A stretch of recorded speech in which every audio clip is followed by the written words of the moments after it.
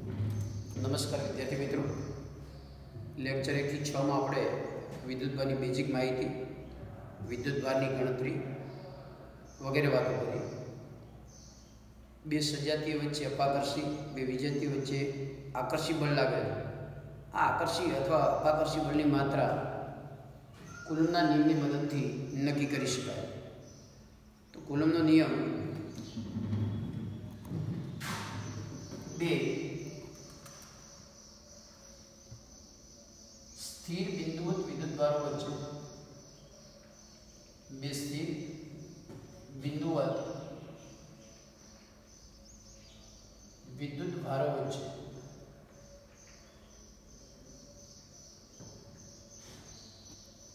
લાગતું વિદ્યુત બળ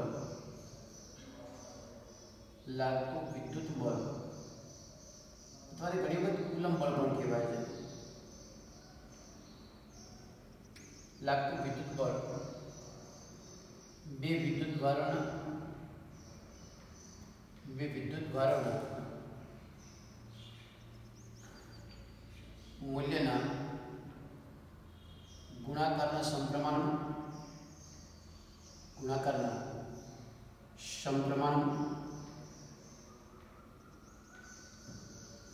અને તેમની વચ્ચેના અંતરના વર્ગના વ્યસ્ત પ્રમાણમાં હોય છે.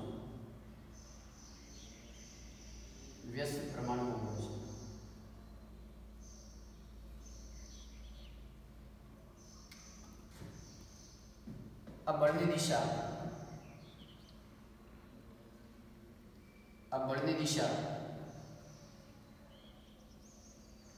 બંને વિદ્યુતભારોને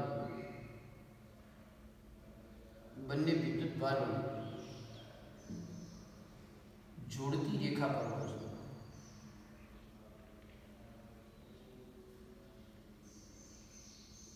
ફરી એકવાર, બે સ્થિર બિંદુઓ વિદ્યુતભારો વચ્ચે લાગતું વિદ્યુત બળનું મૂલ્ય કેટલું હોય?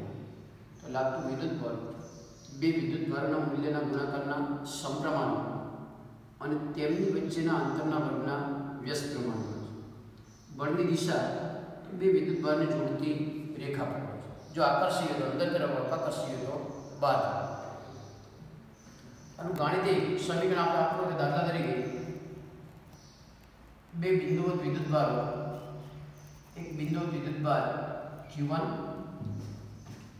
અને બીજો બિંદુવત વિદ્યુતભાર Q2 છે. ધારો કે તેમની વચ્ચેનું અંતર r છે. એક વિદ્યુતભારનું મૂલ્ય Q1, બીજા વિદ્યુતભારનું મૂલ્ય Q2 અને તેમની વચ્ચેનું અંતર કેટલું છે? r. અને બંને વિદ્યુતભારો વચ્ચે હવા અથવા તો શૂન્યાવકાશ છે. શોર્ટમાં બે વિદ્યુતભારો હવામાં અથવા તો શેમાં મૂકેલા છે? શૂન્યાવકાશમાં. તો કુલમના નિયમ અનુસાર આ બે વિદ્યુતભારો વચ્ચે લાગતું વિદ્યુત બળ કેટલું? તો માટે બંને વચ્ચે લાગતું વિદ્યુત બળ F બે વિદ્યુતભારના મૂલ્યના ગુણાકારના સમપ્રમાણ, મૂલ્ય એકનું Q1 બીજાનું Q2, બેના ગુણાકારના સમપ્રમાણ Q1 * Q2 અને તેમની વચ્ચેના અંતરના વર્ગના વ્યસ્ત પ્રમાણ. એટલે વ્યસ્ત પ્રમાણનું અંતર r² આવશે. F ચાલે છે Q1 * Q2 upon r². તો બળનું મૂલ્ય આપણે આટલું મળશે, F બરાબર K Q1 Q2 upon r². અહીં K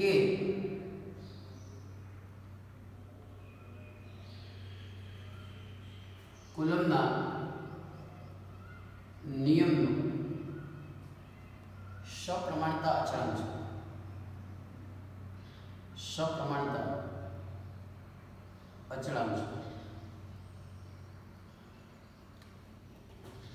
હવે જનરલી k ની જગ્યાએ 1/4πε0 આવે છે, પણ સરળતા ખાતર આપણે એના બદલે k લેવામાં આવું લખાશે કે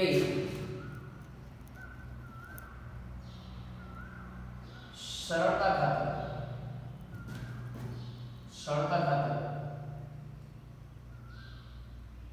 કે ને 1/4π0 ના બદલે 1/4π0 ના બદલે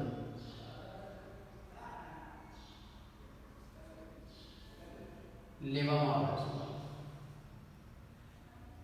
ફરી વાર રિપીટ કરું કે લીગલી k ની જગ્યાએ શું હોય 1/4π0 પણ સરળતા ખાતર 1/4π0 ને બદલે આપણે શું લઈએ છીએ k. પણ નિયમ આવો બનશે બે વિદ્યુત ભાર વચ્ચે લાગતા બળનું મૂલ્ય k ની જગ્યાએ મૂકશું 1/4π0 q1 q2 upon rc q1 q2 upon rc. તો આ હવામાં અથવા તો શૂન્યાવકાશ રહેલા બે વિદ્યુત ભાર વચ્ચે લાગતા વિદ્યુત બળનું મૂલ્ય સૂત્ર આવશે કે q1 q2 upon r square અથવા k ના ફોર્મમાં ન લખો તો 1/4π0 q1 q2 upon r. જે એપ્સિલોન 0 શૂન્યાવકાશની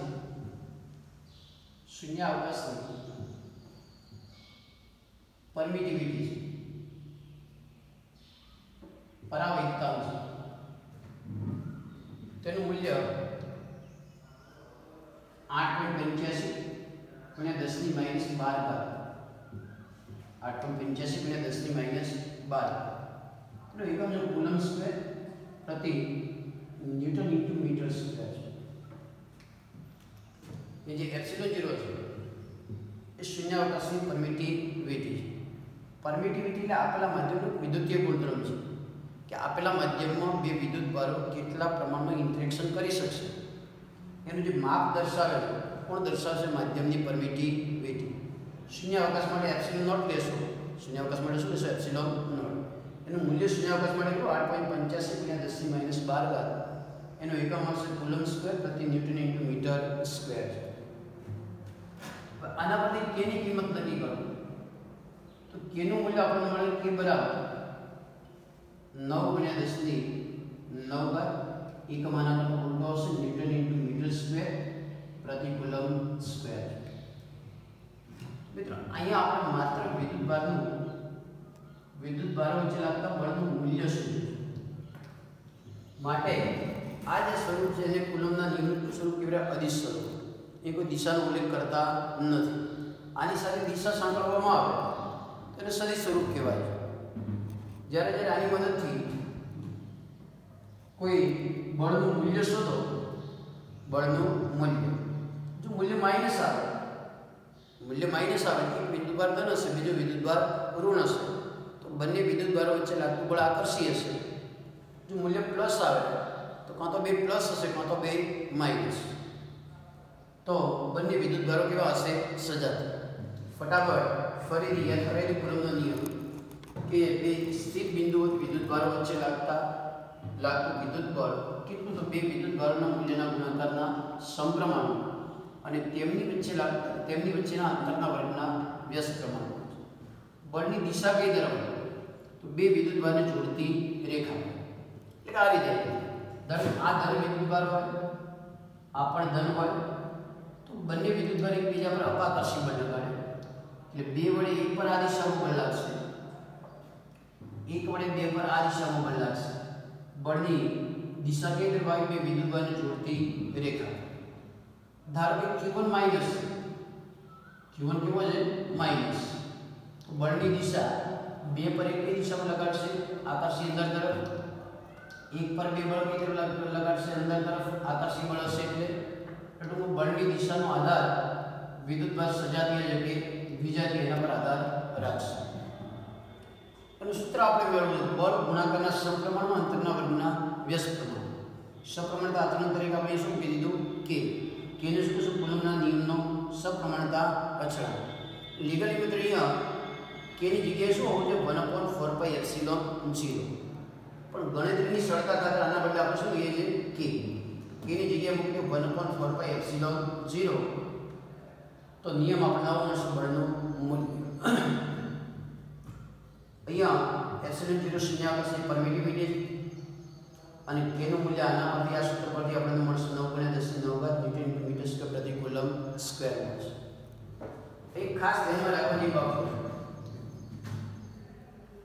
એપ્સિલોન નો એકમ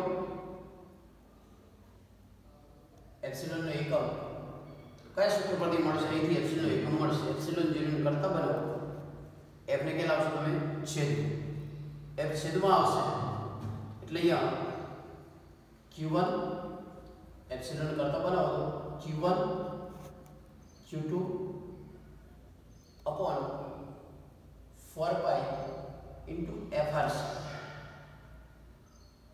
એપ્સિલોન 0 ને કરતા બનાવો તમે એકમ નક્કી કરવા માટે તો સૂત્ર આવું બનશે. તો વિદ્યુતભારનો એકમ કુલમ એટલે કુલમ ઇન્ટુ કુલમ એટલે કુલમ સ્ક્વેર થાય.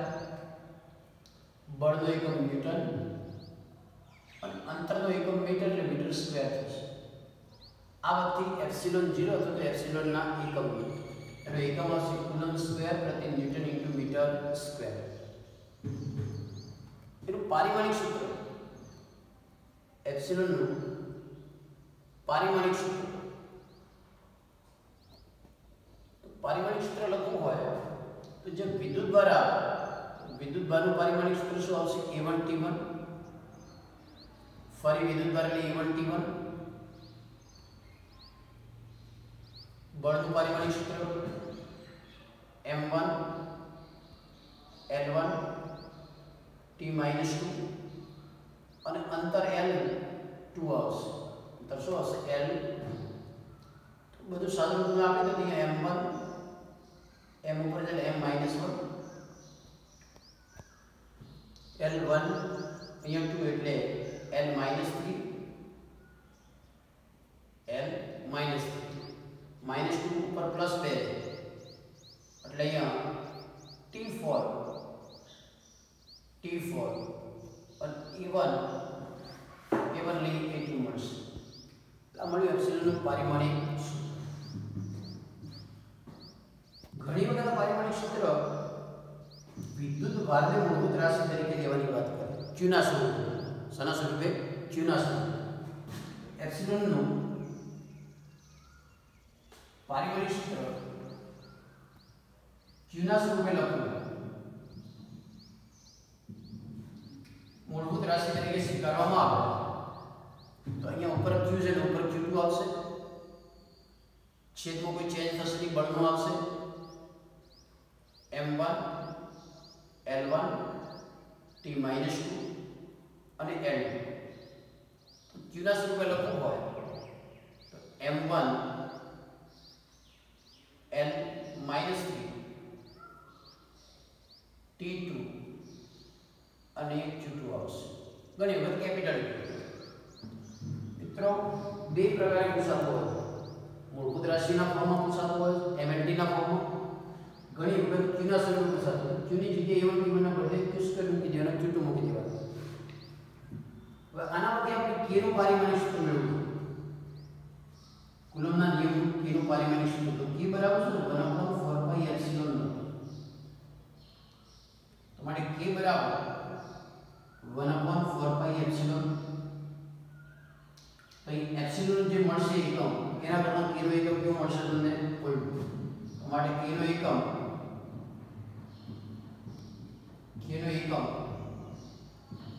આના કરતાં ઉલટો મળશે. 4 pi એકમ હોતો નથી. એકમ મળશે આપણે ન્યૂટન ઇન્ટુ મીટર સ્ક્વેર પ્રતિ કુલમ સ્ક્વેર. k નું પારિમાણિક સૂત્ર પારિમાણિક સૂત્ર આના કરતાં ઉલટું મળશે. જે માઈનસ a પ્લસ આવશે M1 L3 T - 4 A - 2. q ના સ્વરૂપે k નું પારિમાણિક સૂત્ર q ના સ્વરૂપે k નું પારિમાણિક સૂત્ર. તો અહીંયા જે q ના સ્વરૂપે એના કરતાં ઉલટું હશે M - 1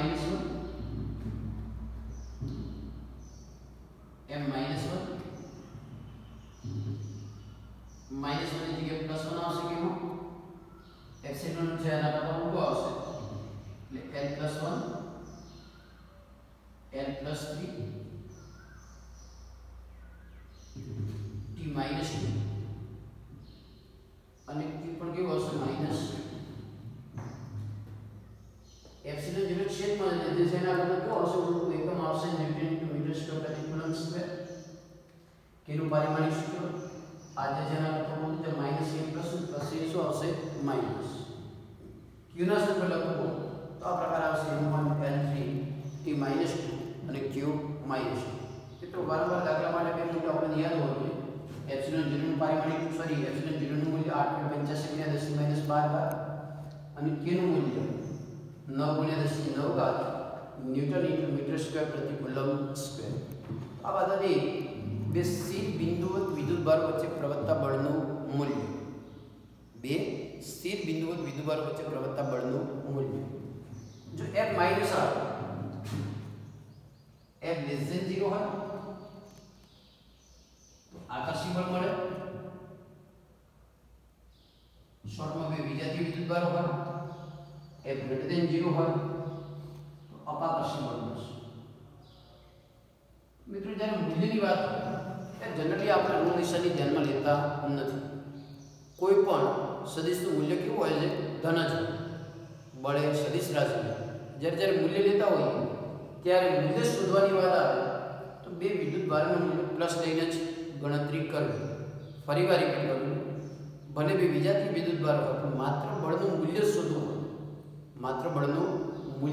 હોય તો વિદ્યુતભારની ઋણ નિશાની ધ્યાનમાં લેવાની નહીં અથવા તો આ જે સૂત્ર છે એને માનકમાં લખવું પડે શેમાં લખવું પડે માનક